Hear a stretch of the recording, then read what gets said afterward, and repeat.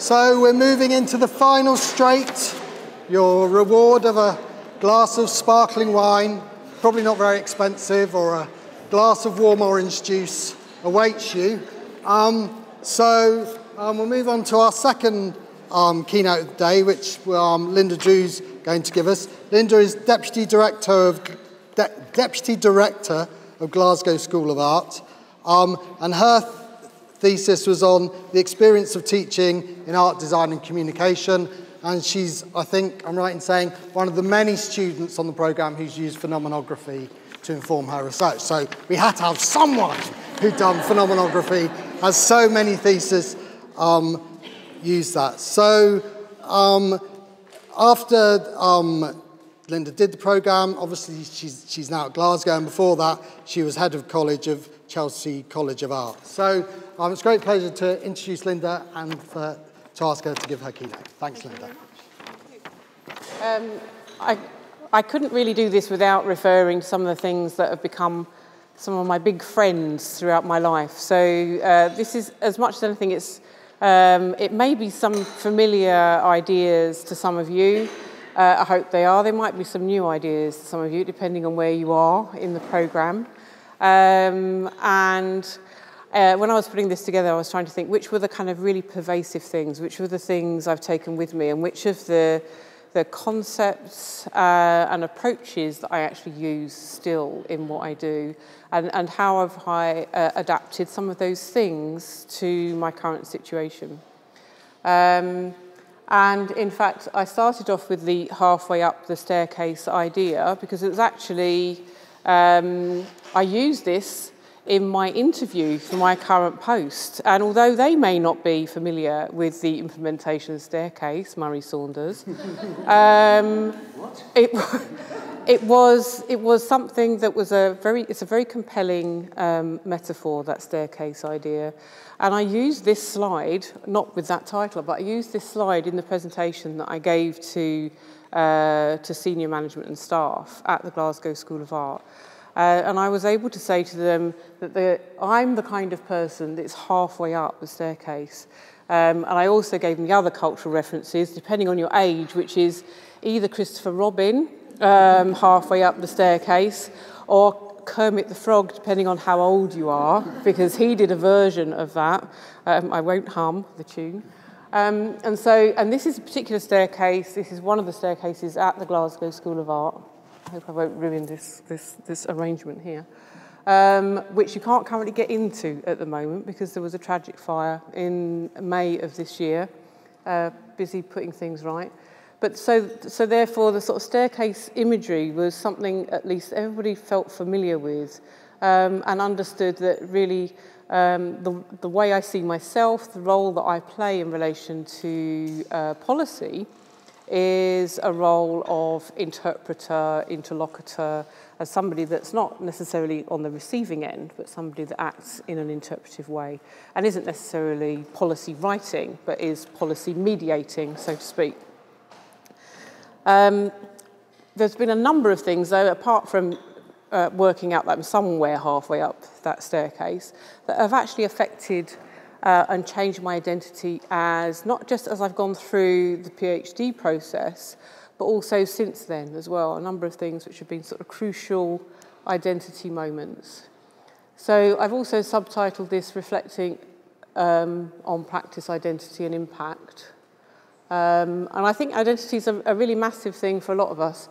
One of the things that I really made sure about today, which I thought would be really, really important, because I'm really sad that there's nobody else here from my cohort, because one of the things that they used to have a real go at me about was, when you come to Lancaster, it's really not the place for wearing slingbacks. So I thought, I am going to wear a pair of slingbacks today, because they really told me that you need to wear like really practical clothes in the north. So practical clothes have gone out the window. And also because they're part of my disciplinary identity. So sorry about that, folks, but that's really a key, important part of my practice and the way that people recognise me. And I do wear sensible shoes, but I've just decided not to wear them today. And this is me being a professor. That's another key identity change, and it's something I still kind of have to pinch myself about sometimes. I got a full professorship in 2007 and hadn't actually realised quite how exacting a process it is about fitting university criteria and so on. I have moved institution since then, and I've had to go through a similar procedure with the University of Glasgow, so I can say I'm a professor at the University of Glasgow. With the hand gestures there, I'm actually explaining, this is a photograph from another conference, explaining what I mean about relational, because you have to do that with your hands.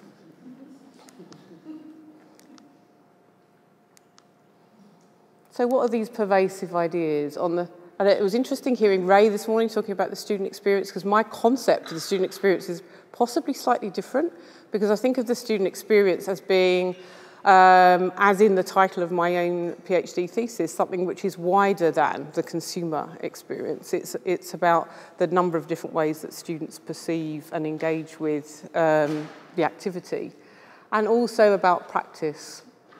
So I'm just going to have a little scamper through some of those pervasive ideas. They won't be all of the pervasive ideas in my career or in yours, but they'll be, just as I say, a little sort of scamper through in my kitten heels. Oh. So practice. I start off with this picture because it's certainly some of the things that I came, the little bits of troublesome knowledge that I wanted to look at when I came to do this PhD were around how people learned to practice particular things. And one of the things I really, really loved about the PhD was that practice was a key element of the programme. And notions of practice, different theories, different ways of looking at practice. And this is a picture of somebody learning in a fashion, in the art and design world, we would call this sitting by Nelly, and this probably on the left is Nelly. And it's really interesting, this is an apprentice on the right-hand side. You can see she's probably got her hands tied to her back, not being allowed to interfere with the woman that's obviously the expert in the situation. And I wanted to know about things like what were the conditions for expert knowledge? What were the conditions about learning how to develop expertise or to develop things where it was very difficult to explain what the knowledge was in a particular situation. So the context for the work was also looking at the context of that kind of rather messy place, the art school, looking at things in that student experience space, and looking at various thematics within that, variation on not just learning into practice, but also the different stages of the learner journey, for instance, things about not just the entry to the community of practice, but also how that develops as somebody moves through the practice space. And so my other areas of interest were about not just the learner experience, but the teacher experience of the same kinds of things. Variation in teacher experience of learning to be a teacher, learning to teach, approaches to leadership, and also approaches to curriculum. I hope you can see that. I think in your handouts, the little yellow words go a bit blobby, very probably. So don't panic about that. They are bon mot, but you won't lose sleep over it. And so the content, so that was context. The content, I've chosen here some particular images from archives from across the place about learning and teaching in art and design. Some of them are Glasgow School of Art. These actual images are London College of Fashion, actually, from their archive. So yeah, people do still teach drawing. Learning and teaching in the studio or the community of practice dimension. A lot of my approaches were around looking at the relationship between the phenomenography of experience and experience in terms of conceptions of teaching, conceptions of learning, but relating to the community of practice dimension. And And so some of my research content has changed since that moment, since the moment of the PhD, and it's moved into explorations around co-creation, which I'll come back to later, which is a bit more situated. So methodologies and approaches. And obviously, I have to say something about phenomenography, but I'm not going to go into too much detail because you've probably heard all that before. And phenomenography was something, I was a bit frightened to say it before I even got to Lancaster. And then when I mentioned it to my supervisor, first of all, he said, "Oh, God, you know, you really want to do that?" And my supervisor at the time was Peter Knight. And he said, why didn't you want to do actor network theory or something? He kept on trying to persuade me to do something else. But actually what I was really looking for was something that really illuminated variation. So we looked at it in different places. So I'm going to give you a very, very quick summary of what the focus was that I was looking at and how I took that forward into looking at teaching.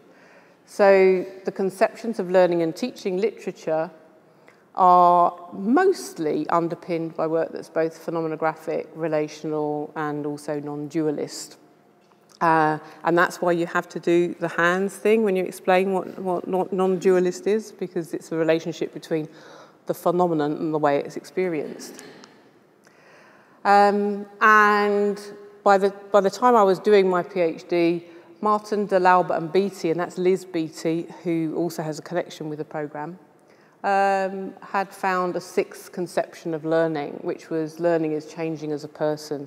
That also relates to some of the things that Ray was saying this morning, that I had this kind of fundamental belief that if there was a sixth conception of learning, that learning was about changing as a person, then surely there should be a relational conception of teaching, which is that some teachers should see teaching as about helping learners to change as a person.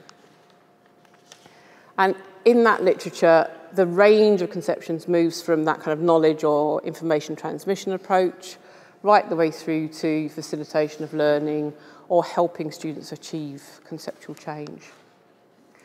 And that all of these things describe relations, not things in themselves, but they describe the relationship between things and the way they're experienced. And the other thing that really got me going, now this isn't from the PhD itself, nor is it from any Lancaster literature. This is from an Australian academic called Cal Swan. And he wrote this piece of work about Sitting by Nellie, and it was something that got me troubled when I was first starting to read around the area of practice-based learning. It says 2002, but it was actually republished in 2002. Originally, it was published in the 90s. And his view was that a lot of people thought that all practice-based teaching must be student-focused. And his view was that maybe not all practice-based teaching was student-focused, and that sometimes that people could adopt this approach, which was purely sitting by Nellie, and it was just literally as information transmission focused as the kind of lecture, that actually it wasn't all about, you know, lovely explorative, experiential learning, that in some experiential learning approaches could be just as transmissive as lecture-based.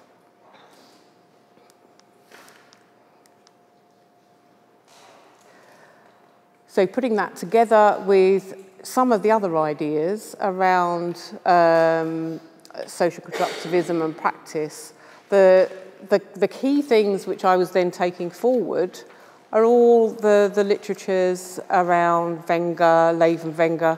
I'll tell you, one of the most fantastic experiences of my career was actually not just beginning to read Etienne Wenger and thinking what an absolute star he is, but later in our work around using the concept of creative learning to practice and also communities of practice, Alison Shreve invited him to a dinner in London, and I got to sit next to Etienne Wenger at dinner, so I got to touch the hem. You didn't touch him too much? No, I didn't touch him too much. No, I didn't know where he'd been. So, but no, very nice man, very nice man. And that's, I think, another part of it. There's a demystification, something that I learnt, again, very early on. I went to give a paper at early in, it was actually a workshop poster thing, early, the European Association of Research into Learning and Instruction, nice snappy title, and it was in Gothenburg. And I'd read all these people like Ferenc Marton and Roger Salio and people like that. And I don't know if you're the same, but I don't actually think that they were kind of real people. And my first day there, I came across Ferenc Marton and I nearly fainted. It was just like, Ferenc Marton actually exists. And I got... You need to get out more, don't you? I know. Do you construct an identity for these kind of people? And it was just like an ordinary guy, really. And I think learning that and learning that Etienne Wenger, what he liked for dinner and all those kind of things, made me realise that actually my own ability to relate not just to these theories or these approaches or the research ideas, that actually I was part of that community of practice as well, that I wasn't on the outside looking in, I was actually on the inside looking in. And that's the important part of this programme, is that, we all have that need to inquire around these kind of things. And yes, some of these people are still working and researching and giving papers in the same way as you are. And just don't faint when you meet them. Like, oh my God, it's Ferenc Marton.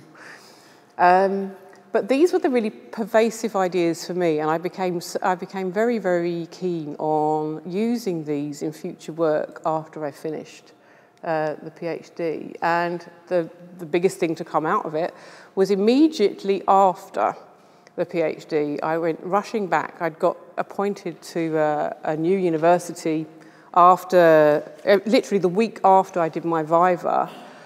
I'd been appointed to a dean's position at the University of the Arts London, and there was a bidding process for the settles for the Centres of Excellence in Teaching and Learning.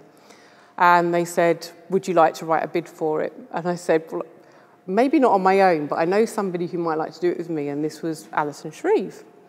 So I said, I've just been doing this fantastic work at Lancaster. It's all about communities of practice. Tell you what, we could write this bid and we could put all that stuff in there and it would be really good. And if we get the money, that would be even better, because we could do we could do all these fantastic things. And this is just a summary of some of the things that we said. It was probably one of the most enjoyable bits of bid writing that I'd ever done, apart from the fact that it was collaborative. I don't know if we actually thought we were going to get the money. I'm not entirely sure. But we kept on saying, it was a bit like sort of dreaming, like if we had this money, God, we could create PhDs in creative learning and practice. Let's do that. Let's put those in there. So we had these fantastic objectives to disseminate various different ideas about practice-based teaching and learning, embedding the scholarship of learning and teaching, reward teacher practitioners, exploit exchange of experiences, storytelling approaches, integrate the student voice, promote an environment to innovate and take risks. And they actually funded us. So, absolutely fantastic. 5 years worth of funding, 4.85 million over 5 years. And all of that, and this just being fired up by what had happened within the PhD, and then actually getting that money to do those things within the institution really did, I would say, have an enormous impact on a wide range of people, and did actually work towards embedding some change within that organisation. I'm still coming back to some of the things that have come out of that, and the institution still use some of the approaches, both for reward and recognition, and also for particularly things like encouraging pedagogic research and ways of integrating new people into the community of teaching in creative practices as well. So it's not wrong to dare to dream about these things, nor to think about whether the bid is for 5,500 or 5 million. Actually to think, what is it we really want to do and how can we do that? Just a little note there, the external evaluation was by Lancaster. So the other thing that's pervasive in my experience since then is that Lancaster keeps coming back into my life in various other professional ways. It kind of just like keeps popping up. So I thought I'd go back to some of these ideas. That one of the things that really stuck with me as well was this idea about storytelling. And I use it quite a lot in my practice now, and it may or may not be one of the things that stuck with you or is sticking with you, but there's a particular thing, and I'm pretty sure it was Murray, that talked about stories enhancing the informal learning process and how we use them in order to, and in fact we were just doing that in one of the workshops this afternoon, using a way of collaborating and talking about things to actually enrich the informal learning process. And the piece that stuck with me was the work about Orr and his work on photocopy engineers, about how photocopy engineers basically don't have a Scooby about what they're doing with the photocopiers when they try and fix them. And what they do, where they've got a manual, and the manual doesn't actually tell you what to do, and I'm sure you've come across that before yourselves. The manual tells you one thing, but actually you find out just by pressing lots of buttons that something else happens. Then you can't repeat it, because you don't know what you did in the first place. But it's this idea about cooperative knowledge building, non-canonical practice. And I found that a very, very powerful concept, the idea that we need to do that in order to build knowledge about things where there isn't the canonical knowledge. And in a lot of practice-based settings, there isn't a manual and there isn't a way of doing something. People find things out by experiment, by experience, and by repeating and by continued practice. And therefore, they need to exchange those stories. And so that's the same in teaching as it is in teaching a creative practice. So I've built into a lot of my work, and that's not necessarily research work, but research-informed educational development. I've built in a lot of opportunities for people to tell those stories and to have those stories recorded and to share them and to value the information that comes from that. And also, obviously, the Clip Settle encourage that storytelling and writing about practice. There's a project which is still going. A member of staff who is at the University of Arts London now said, "Oh, I've heard about you. I came across this person. They said, I've heard about you. I'm doing a MAD project at the moment, and can you tell me a bit more about it?" And these MAD projects were called Making a Difference, and it was all about getting people to tell a story about what made a difference in the context of their course. So it's very interesting to see, 4 years on, that the projects are still sustaining and people are still making a difference through telling those stories.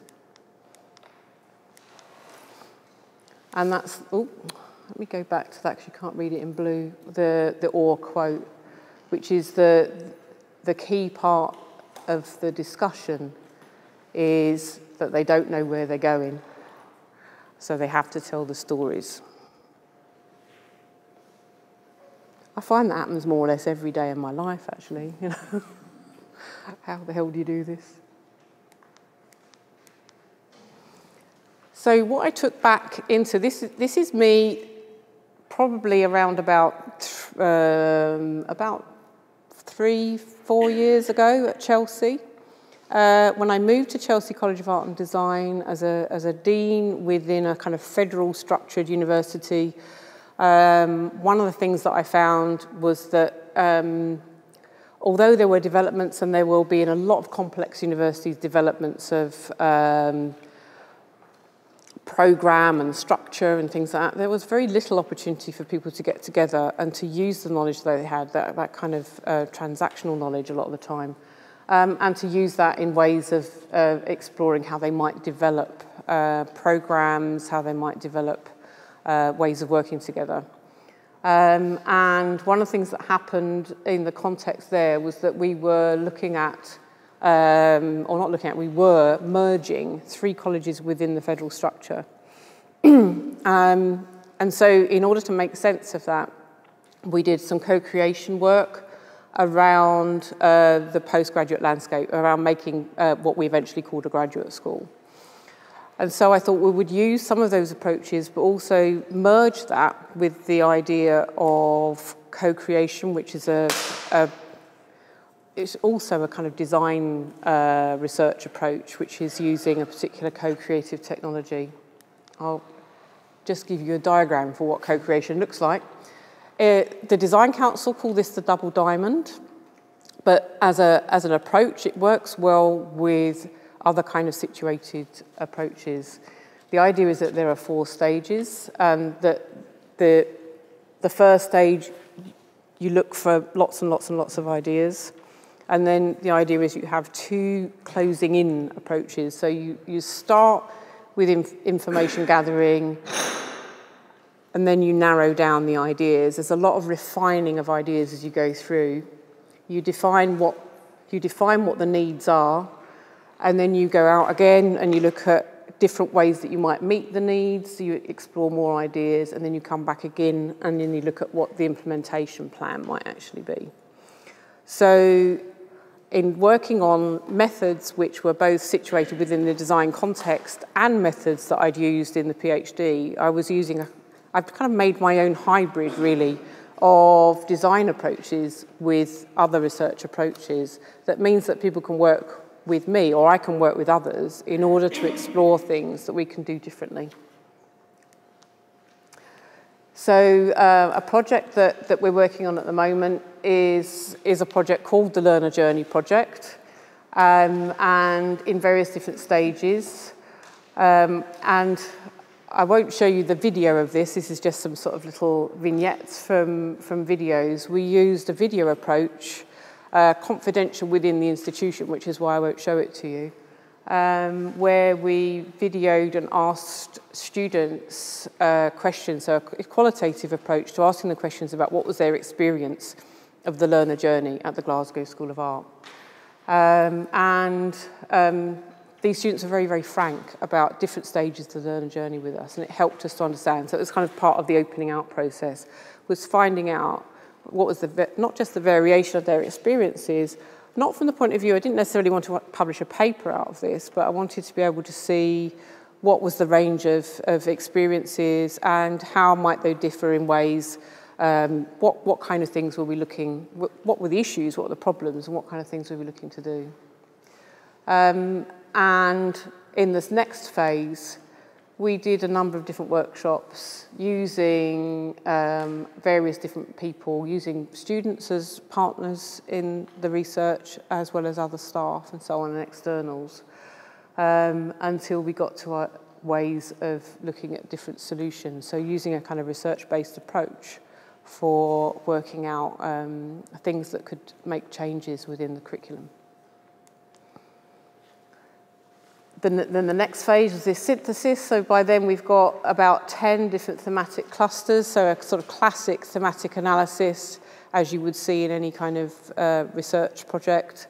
But then you go back out and cluster it down. You won't be able to see the detail here, but a lot of the approach that I've used with staff and with students in my own institution uses approaches of storytelling that they're familiar with. So I don't ask them to write stories. I ask them to draw me stories about their experience of things, or to talk on video or whatever. So quite a lot of sort of cartoon storytelling and stuff like that people really quite enjoy doing. And they make us laugh out loud as well, which is always a good thing. And then by the final phase, you have an idea development stage, which means that you end up with various different storyboards and various different things that you can take through. By the end of that process, which was last year, we ended up with 5 big projects that we've been taking through. We've been sponsoring 5 projects to go through the school over a couple of years. Oh, that looks foreign. And it's not foreign, it's obviously what's happened when it's gone onto your machine.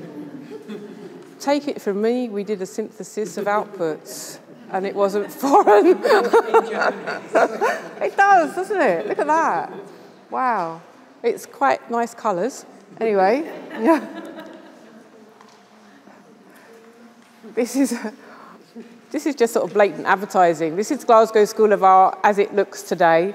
The old building on the left, which is still standing, contrary to popular belief, and there's a brand new building, oops, on the right-hand side.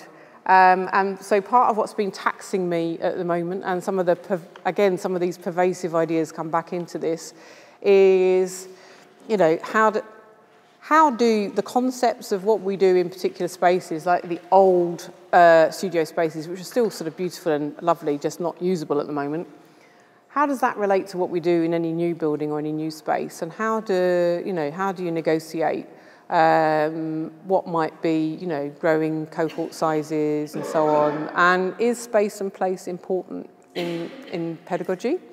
And how does that manifest? And is there, is there variation in that? Are there some things which might be suitable in some cases and not in others? See, I'm one of these people, I don't think there's a gold standard in anything, but, you know, that there might be things contexts that are right. So the kind of future research questions that I'm thinking about at the moment are about studio space and community of practice dimensions, physical spaces influencing teaching and learning regimes, and whether or not there's a piece of work to be done about work-based studios, about all that kind of work-based learning approaches. Is there something that to be done with the sort of collaborative learning spaces that we create with external agencies? And is the studio a real thing? People talk about the studio as being a gold standard in my context. Is it a real thing? Is it, you know, can we reify the studio? That's another thing I learned on this programme, to say reify and not flinch.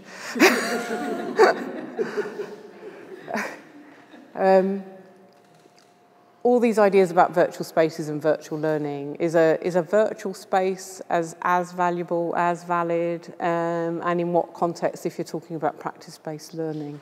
You know, people talk about things maybe not being as valuable. And also, how do students learn from those that aren't teachers, those that are technical staff, or those that are adjuncts to the teaching process? So I've still got lots and lots of things on my mind.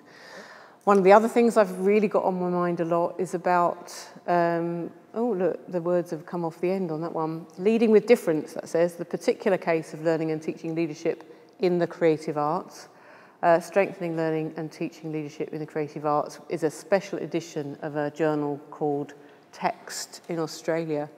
And I believe that our research efforts do have to relate, and that the leadership literature is all as relevant to what we're doing in learning and teaching as it is in some other areas as well. And that there needs to be a scholarly underpinning, that you don't suddenly lose your scholarship once you start talking about leadership. There needs to be scholarly underpinning for that as well. And I'll begin just to tell you a little bit about my final story, so to speak, is about the project that I'm working on at the moment, which is also using the same approach. I'm still using double diamonds with qualitative approaches. So the last one, the Learner Journey project, we're halfway through that project at the moment, and we gave papers about it at in Scotland. There's a Scottish Higher Education Enhancement Committee, which is sort of sexily named CHIC, and the CHIC committee, about half of its members are PhD graduates of this particular university, are they? I mean, it's just a lot of them are. About a third? Yeah. So sometimes Murray manages to get something through when we're all there, because Murray's doing a fair bit of work with CHIC on various different projects around, I can't remember, one of them's about themes, and the other one is indicators. Yeah. So the Learner Journey stuff, we've presented quite a bit of that at the CHIC conferences, enhancement themes conferences. And what's brilliant about those conferences is they also include the student voice very, very strongly in Scotland. And so students very much are partners in that process, and we did have students presenting with us when we presented the Learner Journey project, because they were very much part of the whole process of making that, and particularly of the storytelling. The current project we're calling platform projects. I have no idea how we got to calling it platform projects, but it's because it's in stages. So this is platform 1, and then we've got platform 2 and platform 3. Slightly corny, but you know, it's just a handle. And these platform projects, we're looking at ways that staff and programme teams design and construct their programmes. Because we believe there's quite a lot of tacit knowledge in the way that they do those kind of things, and that although there might be things which are the espoused theories, the espoused knowledge within the programme documentation, that actually there's a huge difference between the programme documentation and what's going on actually in the programme. So we've asked them, using this process we've designed, we've asked them to tell visual stories and make sense of their programmes by actually designing it in a we've given them a framework, and we've asked them to use post-it notes to actually create like a layered story of what their programme looks like. And we're going to start digitising these very shortly. So this is extremely interesting. I've never tried anything quite like this before, and most people seem to think that, you know, most universities, most higher education institutions have an approach to curriculum design and planning. And obviously there is an espoused relationship between that and what's in the programme handbook. But there's a thing. We started talking about what the magic. Is there something that happens? Is there the magic that happens in between? Something happens between the programme handbook and what people then actually do. And what is it that happens? What's the translation process? So we've asked people to try and visualise for us what those things are. And this is not I know I was really laughing when Ray showed us the really happy students, and I was thinking, oh my God, I've got a picture of happy staff later on. And this is not a fudge. I've not asked these people to look happy while they were doing it. They must have just been high by the time it got that far into the afternoon. But they really enjoyed doing it, and it was much more fun than I thought it was going to be. So these are actual quotes from the evaluations so far. And we've been designing and redesigning the tool in a way to capture what that practice is. And we're going to use this as a way of analysing what people are doing with their practice on programmes so that we can understand certain things. Like, you know, people talk about things being embedded in their programme. Well, where the hell are they embedded? That's what I want to know. And also, for a lot of people, it's really helped people understand quite how complicated some things are. It has, you know, it's really complex. Does it have to be that way? And the obvious thing, you know, we thought this was going to be a waste of time, but actually when we got there, it wasn't quite so bad. I think maybe it was because we did, again, you know, it was very much a collaborative activity. People really enjoyed being part of making something that related to the reality of their world. So I'm going to end on this note, which is about, is this learning that lasts? And that's an unapologetic quote from Marcia Mankowski. Are there particular aspects for you that have had, even so far, if you're on the programme now, an impact on policy and practice in your field? Are there things which you feel you could probably sit in the middle stare on and go, I understand that, and I could explain it to somebody else? And how have you embraced that shifting identity? There may be many, many things in your shifting identity that you've had to encounter, or great things that you've had to take on board, like changes of title or job or responsibility. But just a moment to reflect on what some of those things are. I'm appreciative of the fact also that apart from questions and the VC coming in at some point, I'm probably the last person that stands between you and a warm glass of Sauvignon Blanc. So I'll leave it at that, and you can ask me whatever you like. Thank you.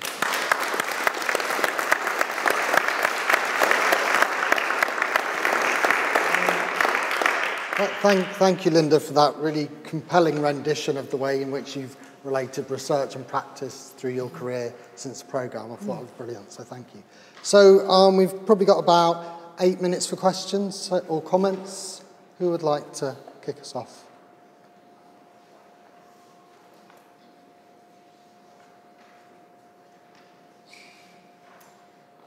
Alison. Yeah, I'm really interested in how you manage to engage your staff in that kind of collaborative process. How do you actually find time and create space to do that in a year? How does that work? It's a bit like how do you create time to do your own research, particularly because this is something that we're doing within the institution. It's a very similar kind of thing, you know, block booking and saying it's going to happen, you know. In actual fact, we thought we were going to derail this ourselves because of the fire, and we were going to have a whole range of these workshops the week immediately after, because the fire happened the week before graduation, the week before the degree show. That was then our next moment that we were going to have space. After the degree show, there'll be space. There's always, you know, like after tea, there will be jam, you know. There's going to be space, we'll put those in. So I just said, look, one absolute thing we're going to have to do is we're just going to move them lock, stock to the beginning of term, you know, and just book them in. And just say, look, we feel these are really important. And just get, you know, senior buy-in. Very, very key to this was having my boss, the director, very, very keen on using this as a way of exploring practice. And also, we're going to write papers out of this as well. You know, I'm not going to waste the opportunity. Goodness no. Yeah. Other questions or comments? Nicola. Hi, Nicola. You said that right at the beginning, the monographic approach was one that you had been really insistent that was important for you to pursue your actual thesis. Yeah. Have you retained some elements of that conceptual approach generally? I don't mean in necessarily in research, but in your general approach to your day-to-day job? I think so, yes. I mean, it certainly still underpins, if I have an ideology or an ontology, it's based on that, you know. It's not kind of a pick and choose thing. And it was because I'd read quite a lot of the literature before I decided it was that kind of approach that I wanted to adopt, but that I wanted to blend that with ideas about communities of practice. And I do have, I think what's probably sticking and is sticking more is that I've then had some PhD students have come to me because they've said, I've seen your writing on this and I like that approach. And so I've got, I don't have thousands of PhD students, don't get me wrong, I've got one PhD student at the moment who wants to do a phenomenographic approach on widening participation to art education, like variations of student experience about widening participation. And there is one other in the institution at the moment, but I've just said I can't take on 2 PhD students that both want to do phenomenography at the same time and be deputy director of an institution. It would just be too much. But yeah, no, I do see that as something that kind of, it's like a river that runs through it. It's something that really underpins the way I think. Yeah. I was just interested in the sort of synergies that you see between a design approach and a research approach. Can you say a little bit more about that? Yeah. Well, apart from anything, it's something, because it's situated within my context, it's something that people value. So that's really, really useful. It is also, as an approach has been used in other subject contexts as well. It's being used quite a lot in business studies and business contexts as well. In those contexts, it's often called service design, where you're using a way, the double diamond approach is used in that. But it's really just to be sort of faithful to the context, really. And in working with other people that have used these design research approaches, I think I've had a kind of more authentic integration with some others. When I first came back from Lancaster, not that I was kind of immersed in it for 5 years, but when I was sort of like the new convert coming back and going, oh my God, look at this is amazing. I was saying things to people in my art school context and they were going, and really looking at me like I was a geek and B, completely bonkers to even talk about some of these things. So using that kind of hybrid approach has really helped. And people don't think I'm quite as bonkers now, Quite a good thing. Okay, probably got time for one more question or comment. That always creates silence. It does, yeah, when you say that. Okay then, well, let's thank Linda. Thank you.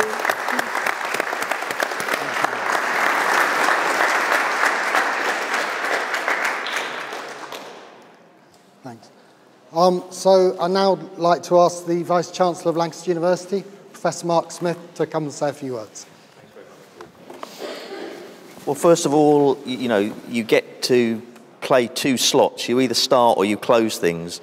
So I'm going to have to use the closing and say I hope you've had a very successful, I'm sure you've had a very successful day. And I'll just make a few closing remarks. And I from the previous speaker, I got the hint already that it's a dangerous position to be speaking in, given that it's between you and the Sauvignon Blanc. So I will try and not be too long. In fact, the other day, in fact, the great thing about giving a talk like this is that, and you may have even done some research on this, because as you know, one of the ways you get evaluation of teachers and the way presenters have presented is you get feedback forms, but I'm glad that there aren't any feedback forms here, because I was at a meeting a few months ago where I gave a talk and there was some feedback forms afterwards, and of course you eagerly then look at the comments, don't you, at the end. You get the tick boxes, but you then always see what the free text says. And I got to the end and it said something along the lines of, if I had 1 hour left to live on this world, I may well do it listening to Mark Smith. And I thought, oh, this is a splendid sort of thing. There was a little asterisk, PTO, because he made the last hour seem like eternity. but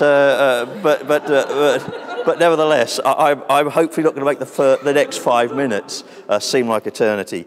And what I want to do is say it's absolutely fantastic to see, alumni from this course that's now celebrating its 20 years. And I'm glad to see that no opportunity is spared at having a celebration.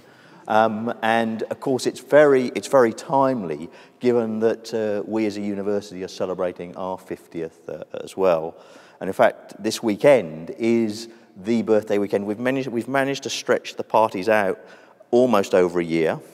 But if you have to identify the date, it's this weekend, because the Royal Charter was signed creating the University of Lancaster on the 14th of September 1964. And of course, without the signing of that Royal Charter, none of this, including this particular course we're celebrating, would be here. So I'm glad we've been able to wrap the 2 things up together.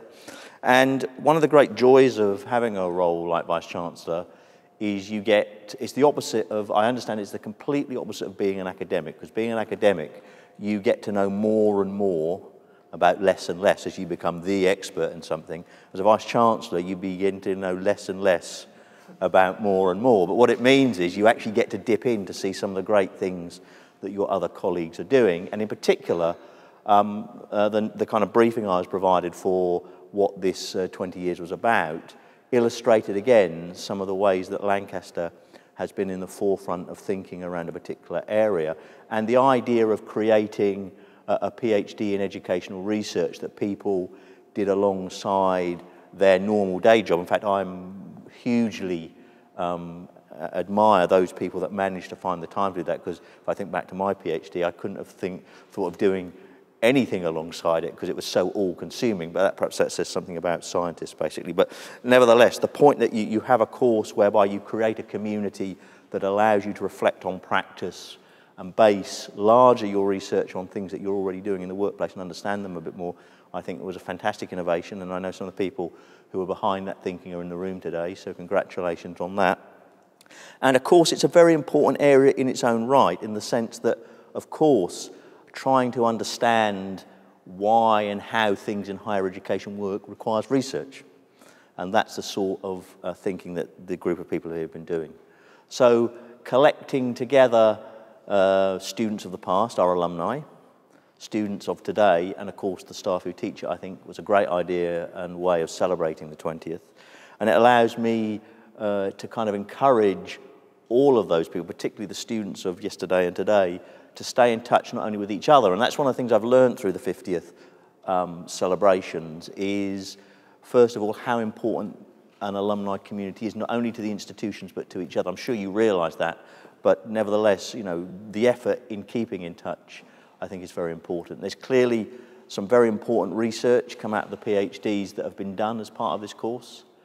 I'm sure that people didn't realise it at the time, particularly those of you who took a PhD earlier in the project, but the fact that it has influenced the way things are thought about, policy, practice, that would nowadays, of course, be called impact.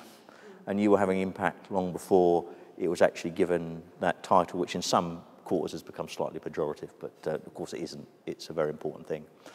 So I hope I'm sure you have enjoyed the day, and I'm very pleased to have been able to come and say a few things. And of course, the thing we're doing with our 50th is looking forward to the next 50 years of the university, and I'm sure one of the things that's coming out of today is looking forward to the next 20 years of this particular programme. But congratulations on the birthday. Say how important it is to the university that things like this are taking place.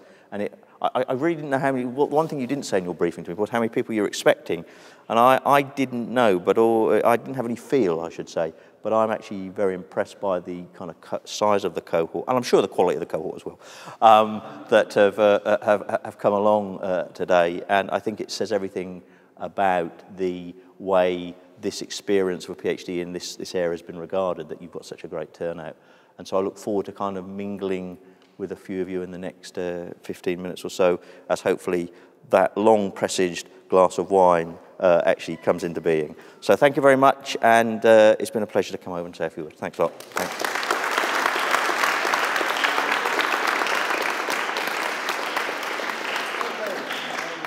Thank you. That was great. Thank you. So we're nearly there, but we just need to finish with a few thank yous.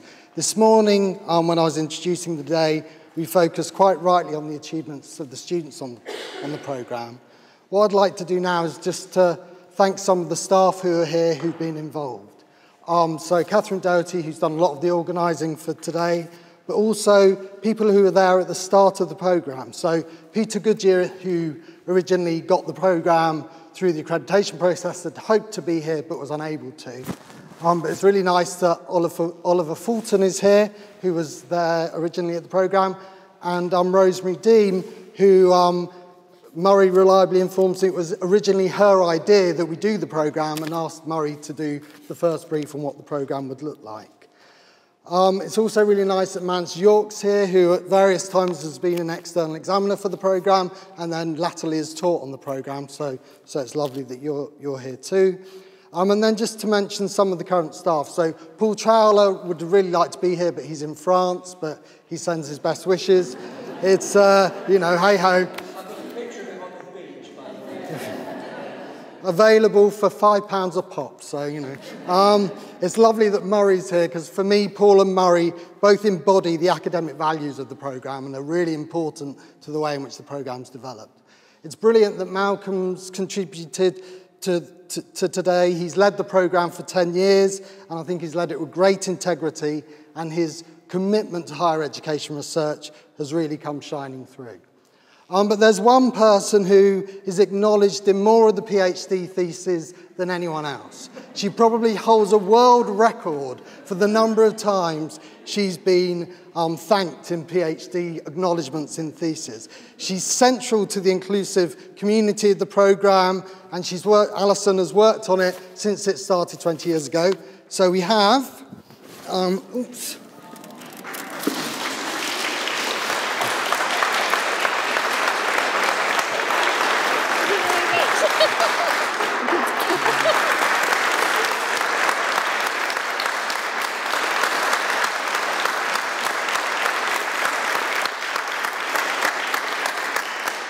Okay, and now you can have your glass of wine.